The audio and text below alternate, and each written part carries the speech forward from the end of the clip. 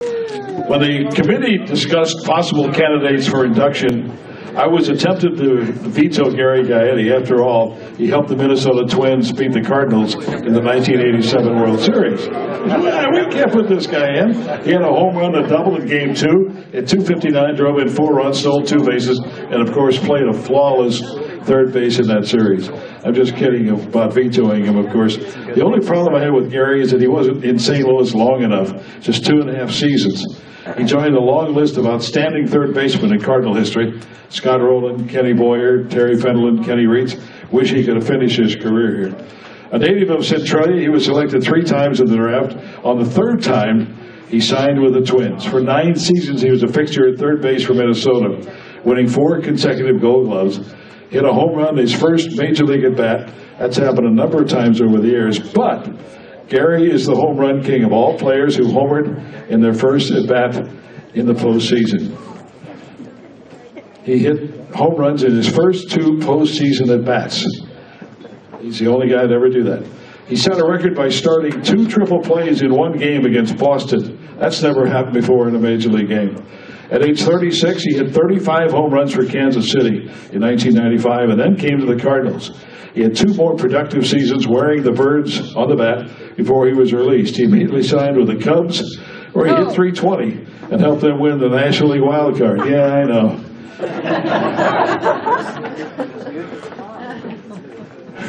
I can tell something about it. You know what CUBS means? Completely useless by September. I used to tell Cub fans any team can have a bad century, but unfortunately that doesn't work anymore. On his 40th birthday in 2007, the Minnesota Twins inducted Gary Gaetti into the team's Hall of Fame, and tonight we're excited to do the same. Welcome to the St. Louis Sports Hall of Fame, Gary Gaetti.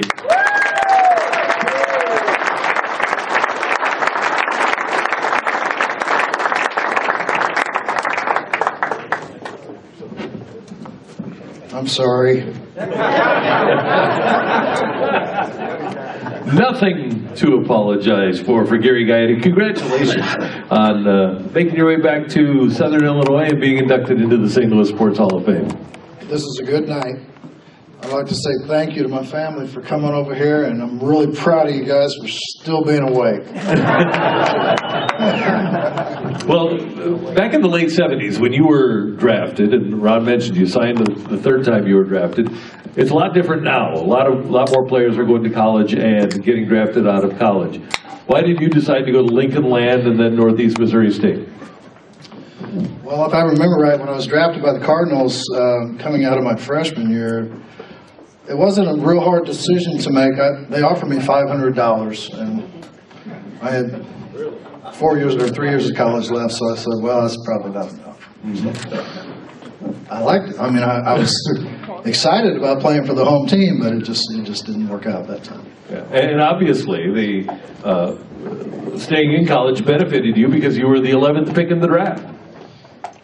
Well, that didn't really work out the way I thought it was going to either, but in the long run, it turned out pretty good. Why didn't it work out the way you thought it would?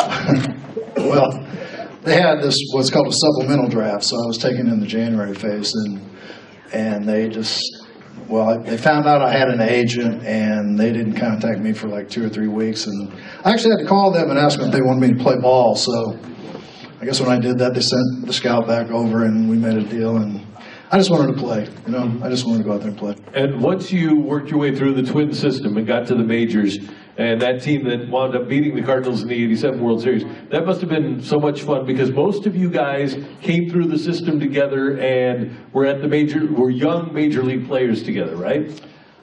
That is correct. We didn't always have a lot of fun. I mean, 5 years earlier, that same kind of core group of guys that lost 102 games and were getting beat up every night. So, I mean, you know, we learned through that process. And even that year, you know, you talk about the '87 World Series, and we did not have the best team in baseball. And, I mean, we probably, with the Cardinals at full strength, we probably were not as good as the Cardinals either, but they were missing 3 key players. But we got in the tournament, we got hot. And we started believing in ourselves, and just things went our way. But, I mean, I think the Cardinals were hurt with some injuries, and, you know, I mean, we won. Yeah, well, I'm not giving my ring back or anything like that. But, Whitey said there was some Metrodome magic. Was there some Metrodome magic there that was manufactured? well, we weren't cheating or anything like that. Okay. I think they thought we were cheating up there, but no, I mean, we just had this thing at home. I think there were some issues with the stadium, the ceiling stuff for the visiting teams and the noise and stuff like that, but, the actual, I did say I'm sorry, right? Okay. Because when I came over to the Cardinals, I mean, we had the same kind of team there in '96. I mean, we just played every inning of every game, and we just played it out, and it's just, it's just how I guess we drew upon those years that we were, 60 and 102, and, then it got fun, and we started believing in ourselves, and we just, we rolled it. What was it like for a Centralia kid to come to St. Louis? And we didn't have interleague play at that time. So it was your first game ever played at Busch Stadium. It was Game 3 of the World Series. What was that like for you? It was really weird. I mean, I knew like my family was going to be there, and that was neat, and just I'd seen so many games as a child growing up over there, and just I loved the stadium. And I mean, there's a really cool picture of me and Ken Herbeck and Kirby Puckett, and I mean, I had a tryout there, but I never played in the stadium. There's a really nice picture of us looking at the stadium. It's just one of those moments for me. It's like, this is really sentimental, but we're gonna kick your ass. That's what we're gonna do. And that was a special moment. It really was. I mean, I'm sure it was for them too, my family and everybody, and to see that. But I loved it here in St. Louis. It was good. Did you have it in your mind that at some point you were going to be a Cardinal? I thought that. Growing up, I always thought that, but it didn't really work out. I'd have to say that'd probably be one regret that I did have, that I probably, after that World Series year, there was a lot of stuff going on with collusion and all that kind of stuff with free agency, and I had an outside shot at coming to the Cardinals, and I didn't really pursue it, and let some other things dictate what happened. I think I missed out. I really do, but I mean, it turned out pretty good in the end. Yeah, and then obviously because you got the World Series ring, and you do find your way here in '96, like you said, with a really good, gritty team that, heck, you're up 3-1 in the NLCS here, a game away from going to the World Series.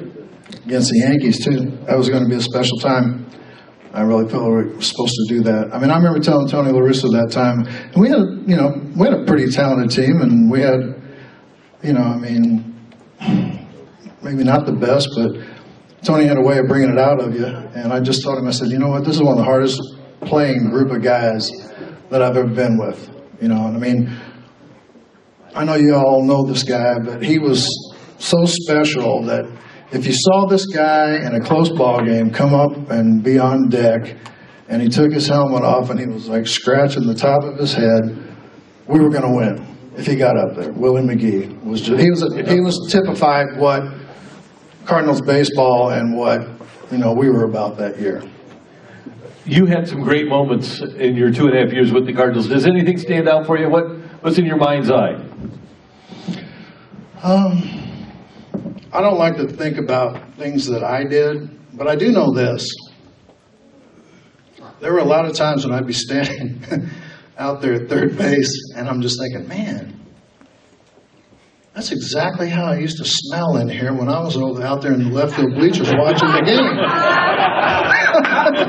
I mean, it was one of those warm, fuzzy things. It's just like, I just love that. I watched so many games and been in this ballpark so many times. I'll be out there playing. I was paying attention now. I mean, I wasn't like, just like, man, that's that smell. I said, Red Hots and beer. I mean, they had cigarette. I guess you could smoke back then, but I mean, it was just one of those moments. It's just like, this is awesome. I should have done this sooner.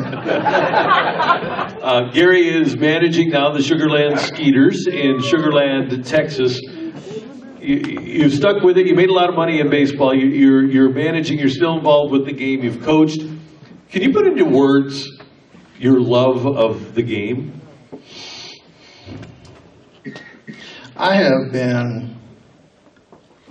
I don't know, I have been blessed beyond measure with some talent and protected all the years by ignorance, I guess, and just, you know, and I think about what I do, and I mean, this is a tough act to follow, these guys. It's like, I don't really know if I really deserve to be sitting up here with, you know, these accomplishments and stuff like that, but, you know, I don't want to short myself or not give credit to God about, you know, giving me the ability to do it, but, I mean, it's just, when you love something like that, it's easy to do.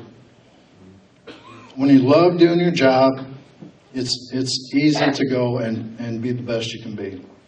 I think it translates, and a couple guys up here might disagree with me. I mean, I think baseball's the greatest game in the world. America's favorite pastime, maybe not.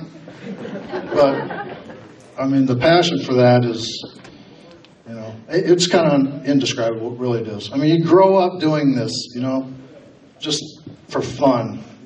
And then when you get to that level where you can be the world champion, the way you do that is having fun like you did when you were a little kid, you know. And the kid from Centralia, Illinois is back and is now a member of the St. Louis Sports Hall of Fame. Gary Gaetti, you're on the Thank you.